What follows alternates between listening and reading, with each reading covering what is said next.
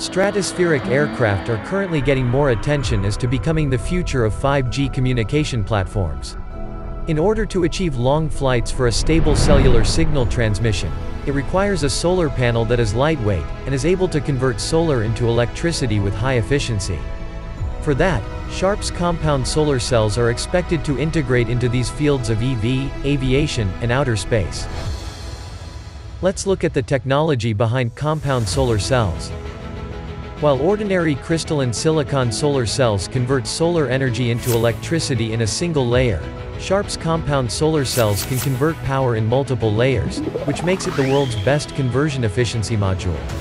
A number of compound layers are laminated on a substrate aka wafer, creating an ultra-thin film of 30 micrometers or less. The film is then precisely laser cut into a cell shape, before the surface film is peeled off, separating it from the wafer during the manufacturing process.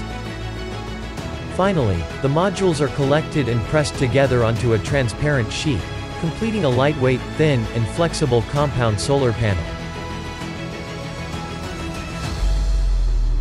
Our business scope includes collaborating with JAXA for satellites and outer space development, implementing compound solar cells on aircraft such as stratospheric gliders, and doing actual demonstrations and experiments on electric vehicles with the aim of achieving a zero-energy ecosystem.